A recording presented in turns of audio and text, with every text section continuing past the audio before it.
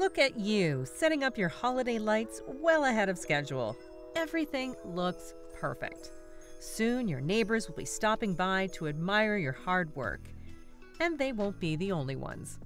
Squirrels are rodents, so a rodent like mice, rats, squirrels means their teeth are constantly growing, just like a beaver.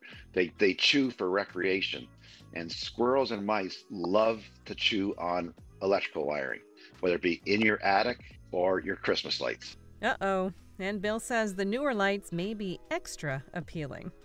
The more newer wiring is soy-based. The soy-based product that is on that electrical, whether it's in your car, in your attic, or your Christmas lights. And squirrels and rodents are attracted to that and then start chewing it. We're seeing more and more of those cache of nuts inside people's cars and chewing electrical wiring in brand new cars because mice and rats and squirrels are getting in there chewing the electrical wiring. So what can be done? Bill says it's tricky. His company offers a service where they set up professional holiday decorating.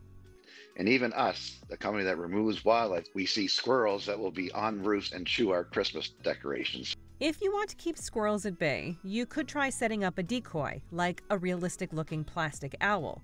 Here's some good news. Bill says his company hasn't received any calls about rodents chewing through inflatables, so your larger-than-life reindeer and snowmen will likely remain unscathed.